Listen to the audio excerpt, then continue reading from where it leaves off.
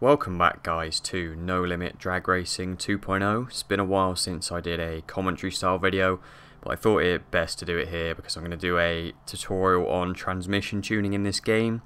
Now you can actually use this tutorial for pretty much any racing game that has transmission tuning available, but there are a few slight differences in this game, like the computer tuning section and the dyno, which we can use to help us find the best gear ratios quicker.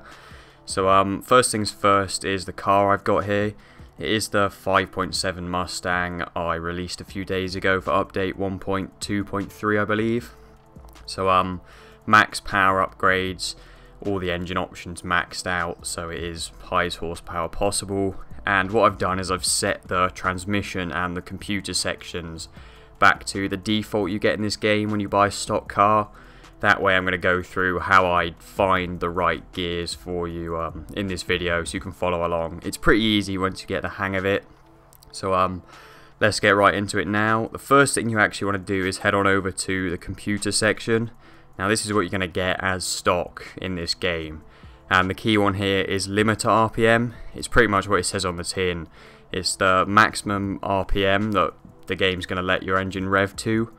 Now in real life you might want that to stop yourself like damaging the engine by over revving it, for example, but this is a game so that's not really relevant. And what we're going to do is just set that all the way to 10,000. You can pretty much do it for every car in this game because, as I said, it doesn't matter if you over rev an engine in a game because it's not going to make any difference. And even if a car you're only wanting to shift at like 5,500 RPM like it is stock here, it doesn't matter if you max the limiter RPM because you're not going to reach that RPM anyway. So just set that to 10,000 for every car. It doesn't really make any difference, to be honest.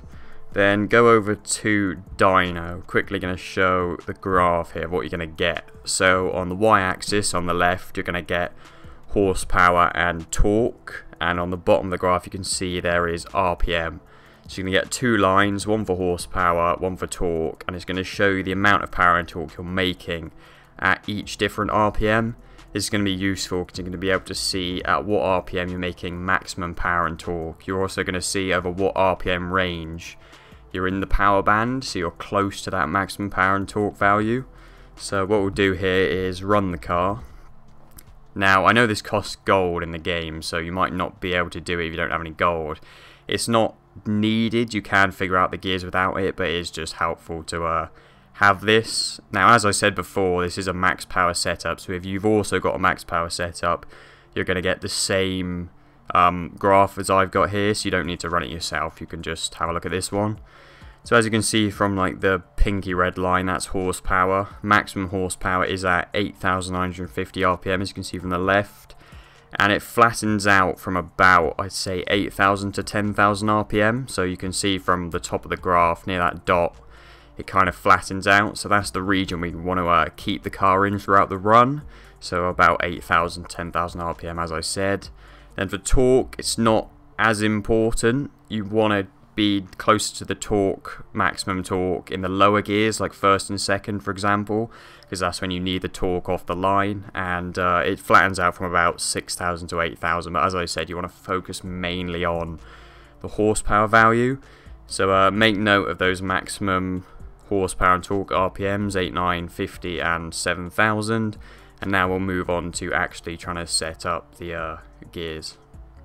Now moving on to actually trying to find the right gear ratios for your setup. The first thing I like to do is just run the car with the default gear ratios, and there's a couple of things you want to make a note of.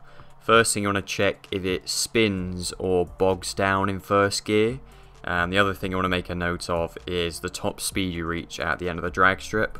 So we'll just run the car now.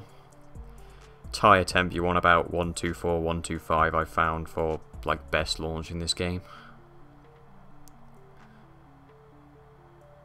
So as I said, just see if it spins or bogs down in first gear or not.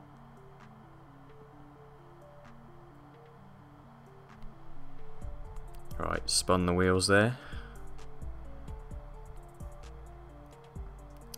And top speed looked about, yeah, 234 for the top speed. First gear spun the wheels. So what we want to do with that is head on over to transmission, and I'll quickly go over what everything is doing here because it may look complicated to start with, but I assure you it's pretty easy. So on the left we've got a graph. On the y-axis it shows RPM, so 90 because it's times 100 is 9,000 RPM for example. Then at the top you can see those numbers above the green lines. That's the maximum speed you can reach in each gear. So the green lines are the gears from left to right, first to sixth. So for example you can see sixth gear is currently topping out at 395 miles per hour, which is obviously nowhere near what you want because you can't go that quick in this game. And then as for the numbers on the right, these are the individual gear ratios. So what the slide is going to do, if you look at the graph and on the right, so if I move 6th gear for example, if I move it to the right, it's going to make the gear shorter, so it goes to a lower RPM. It's now 338 miles per hour as you can see. And then if you move it to the left, it's the opposite, so it's going to make the gear longer, so now 423 miles per hour. So that applies to all of them, first, second, third, fourth, fifth, sixth. And then final drive, what that does is it does the same thing, but it does it to every single gear at once. So if you look at the graph as well now, if I move final drive to the right and make all the gears shorter, you'll see every gear on the graph reaches a lower max mile per hour speed, and then vice versa if I go the other way and make the gear longer. So that's how that works. And final drive isn't too important in this. You can really just leave it at default. I tend to just put it in the middle at like, let's just go 2.5, because that allows you to cover pretty much every different gear range. So first thing you want to do is set, we saw that the top speed was about 234 miles per hour. Now because the gears aren't set up properly, we're obviously going to go faster than that with the correct gears. So add about 10 miles per hour to the speed you got there, and then set 6th gear to that speed. So we got 234, set 6th gear to 244. Now you may need to move all the other gears along because you can't have a higher gear shorter than the gear before. Let's move that, 6th, go to 245 there. Now we can move the graph in. And first gear, I can't quite remember what it was set to with the other final drive. We'll just go for about 85 at the moment. It's pretty much trial and error this. You need to keep trying different first gears until you get one that is as short as possible, so the mile per hour speed is as low as possible without it spinning. That's what you want to try and aim for. So now I've got 6 set. What we want to try and do is you want each gear slightly shorter than the gear that came before it. So the graph's going to end up with like a curve going up. I'll try and annotate it on the screen now to try and make it easier to understand. So I'll just quickly try and lay these gears out so you can see what I mean. That's a bit too much there. Let's move. Okay, that's a decent starting point. So if you look at the bottom of each of the green lines, that's the where you're going to start in each gear once you've changed from the gear before. You can see it curves up, so you want each gear slightly shorter than the one before because you're going to be in the higher gears for a longer amount of time. So you want to be closer to the power band in the higher gears and do the lower ones. Because for example, second gear, you're only going to be in second for, let's say, 1 second, for example. You're going to be in 6th gear for 3 seconds. So it's more beneficial to be closer to the peak power in 6th gear than it is through the whole of second gear. So that's why you can see second gear goes from about 7,000 RPM all the way up to the max of 10,000.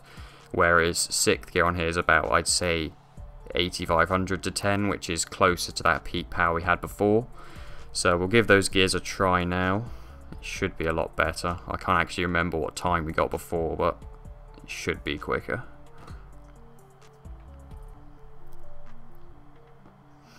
So same 124 on the tyre temp.